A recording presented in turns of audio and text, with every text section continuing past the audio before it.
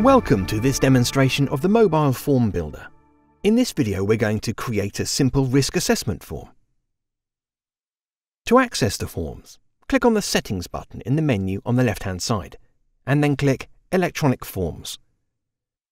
Here you can see the list of forms available as standard, ones that you have deployed out to the engineer's device, and the custom forms you have built yourself. Let's add a new form. Click the green Add Custom Form button in the top right-hand corner, and in the description box, provide your new form's title, in this example, Risk Assessment. On the left-hand side, you can see the Toolbox menu.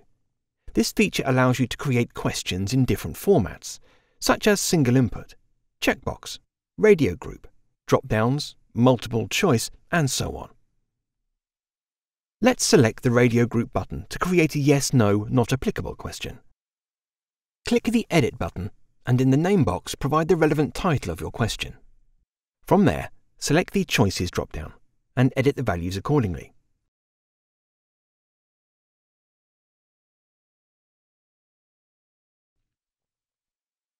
If you want to create a new question with the same format as the previous question, simply select the Copy button, which will replicate the question's form. Once again, click Edit to name the question. If the choices are the same, you do not need to change them. Click OK when you're done. If you have a question which does not need a third choice, delete the relevant choice by clicking on the red cross next to its name in the Choices drop-down. Questions can relate to each other logically.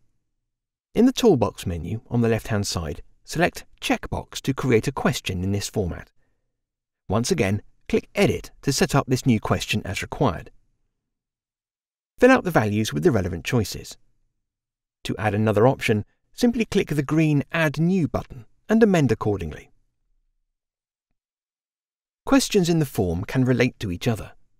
In this demonstration, we'll make questions 3 and 4 relate.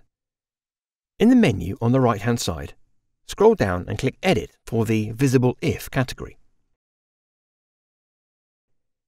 If the entry for our PPE required question is yes, clicking OK will make the next question, the related one, show in the form.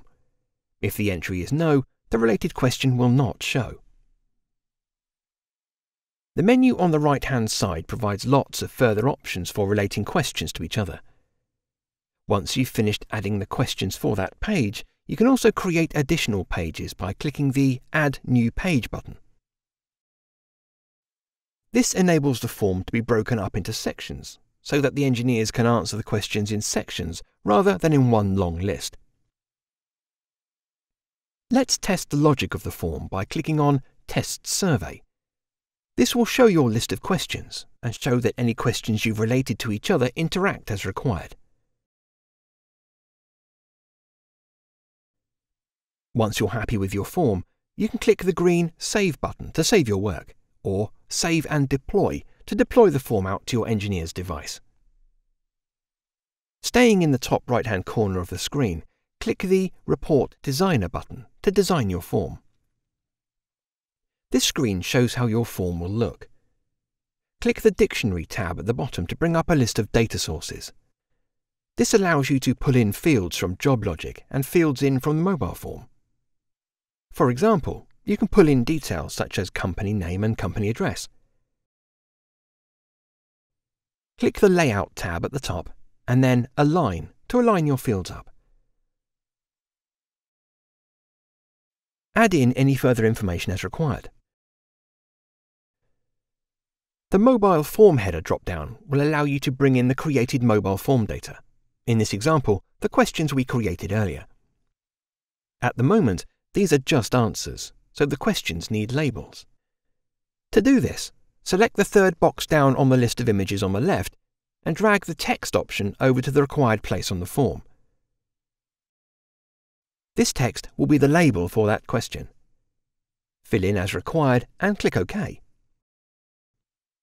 This then marries up with the relevant question.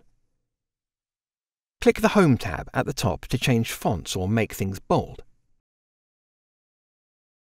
To see a preview of the output document, click the Preview tab. This has been a demonstration of the mobile form builder. For any questions or assistance, click the green live chat icon on the left-hand menu to speak to one of our team. Thank you for watching.